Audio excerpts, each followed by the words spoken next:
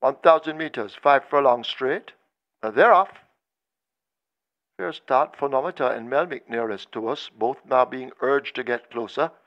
On the far side, a surety races up with Babylon Will Fall. Perlina's Choice is showing some speed. Just Move In is also showing some dash in the early exchanges, but they make their way now toward the final three. Melmic right under the stands, getting that stick ready. Funometer asked to close up. Just Move In is in a handy spot if good enough.